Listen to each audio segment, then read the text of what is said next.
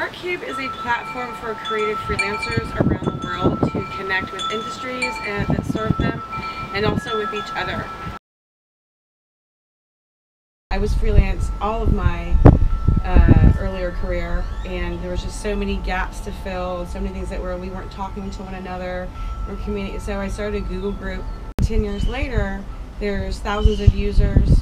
We're generating a revenue in New York. It got so busy that I had to take a recurring revenue monthly subscription base, and we just put together some nifty little software that's just ours, and we're going to launch it soon. There's lots of waste in events. Film, theater, things are made, things are torn down, and things are thrown away. One of the most popular features is the materials exchange.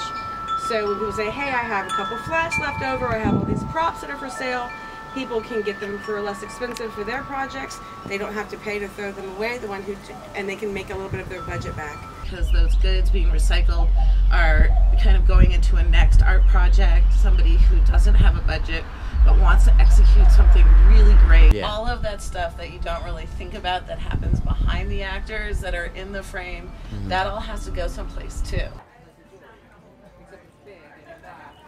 And as a person who has hired, God, being, the hiring process can take days.